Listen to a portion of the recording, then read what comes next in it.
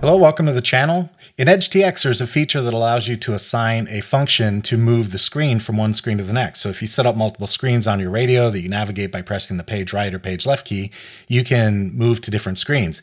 You also have the ability to swipe, and you can also set it up on a switch. So if I move the switch, I can move from one screen to the next. Let's get serious about it. Let's have the radio do it on its own. So I'm going to flip that switch down. We'll just let the radio take care of scrolling through the screens for me. Pretty cool, huh? It's actually really simple to do this. Let me show you how it's done.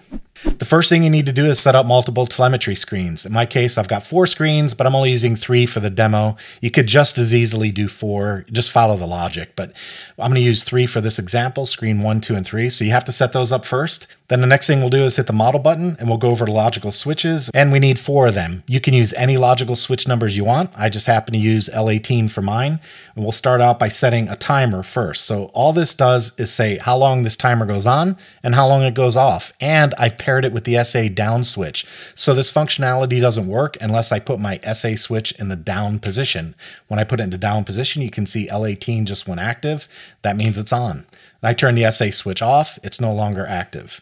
So that's the first logical switch, a timer, and you can use whatever interval you want. In my case, just because it's an example, I have it set at 1.5 seconds. If you'd like to slow that down, you could set it for 2 or 3 or 5 or whatever you want. Just remember that this is the time that it's on and this is the time that it's off.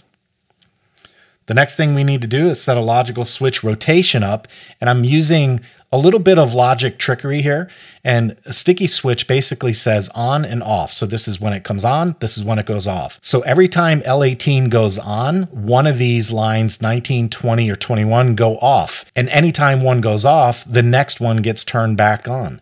So you can see in the case of L19, what happens is when L21 is turned off, L19 goes active. When L19 goes off, L20 goes active.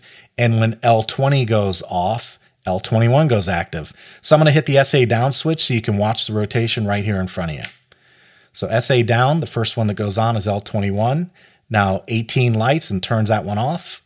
18 light again and turn off 19. 18 lights again and turns off 20. So it just creates this little rotation on the screen. Now it's a simple matter of just applying these logical switches to special functions. Now the first example that I showed you had a hard-coded switch. So SE up, SE mid, and SE down set the main screen to 1, 2, or 3. In the rotation example, I'm using L19, L20, and L21 to set the main screen to 1, 2, and 3. And you can see because the logic is still working in the background, the special functions are activating. So if I go back out to the main screen, we'll continue to see that screen rotation.